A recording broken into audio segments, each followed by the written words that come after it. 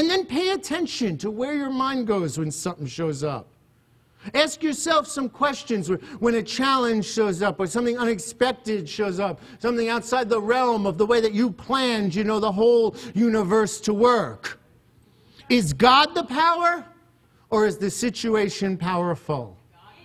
I mean, really, if we're talking about, we talked Friday night and I told everybody this week we're going to do an experiment. Every time we look at our bills, we're going to laugh at them. Cindy said she's been doing that and it works fine.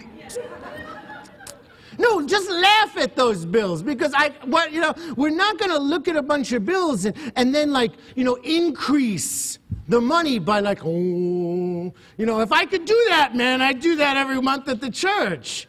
But we're not going to do that. All we're going to do is decrease our reception to the ideas of God that are already out there. You want to read a book that you want to talk about lack, you want to talk about limitation, read the book, The Pursuit of Happiness.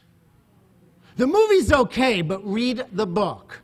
Read about a man who had sole custody of his son, who was evicted from his apartment, who then applied for an internship as a stockbroker with no pay. A man who never had to go to social services and give up his son. A man who lived in the train station of the San Francisco BART. A man who ran, literally, to get to the line so that he can get into the homeless shelter. And where did all of his strength come from? His faith.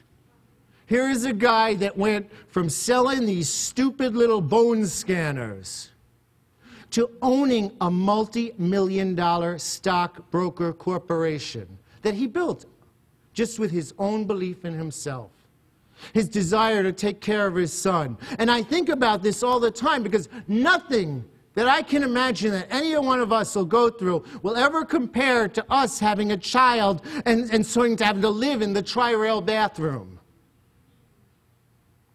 It's small, the people that are big on commitment.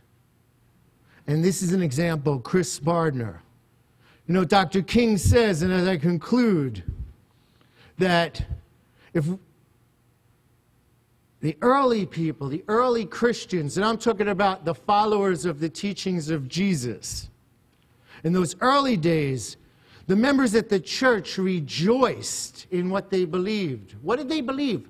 Love, non-judgment, abundance, acceptance, healing, comfort, sharing, universal oneness, not excluding people. Read it. We just read it for 6 weeks. And so there was a powerful idea. And this church in those early days wasn't some thermometer that recorded the ideas and principles of popular opinion and told people how to vote. It was a thermostat that transformed the very citizenship of society. This early church sought to convict people for being disturbers of the peace because they agitated the way things were. And anybody in power doesn't want somebody to agitate the way things are. Thank you. And so, as I wrap this up, I think to myself, what is in power in my head that needs to be disturbed? What in my life doesn't work? I know it doesn't work. It hasn't worked, but I'm about to step in again to try. Well, maybe this time. It's not going to work. So let's just accept it's not going to work and move through. Let's recognize. Dr. King said these early people that followed the teachings of Jesus, he said they were God intoxicated and not intimidated. And so everyone, I have an invitation today. If you drifted into crisis mode, have a drink. Have a drink of spirit, a metaphorical drink. If you feel intimidated, intoxicate yourself with positive ideas. Believe that there is a power greater than yourself that's already taking care of the problem. Let's, as a church, make a choice that we are going to go outside and disturb the peace. We are going to agitate the world that is so caught up in fears, because I'm preparing the people of God that in the next 45 days, they are going to try and press every fear in you to get you to vote one way or another. Then all of a sudden, everything's going to be fine November 7th. Don't buy into it. Follow your heart, speak the truth, act crazy, be happy, believe. Yes, we believe. Just don't believe in the paper. Don't believe in what one tells you. Don't believe in the fear.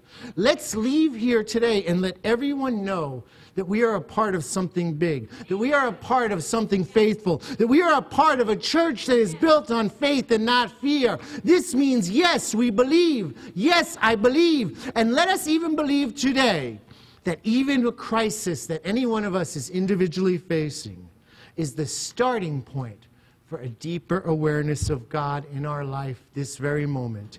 Yes, we believe. And so it is.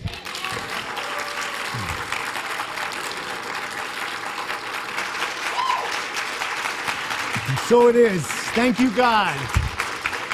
And so it is.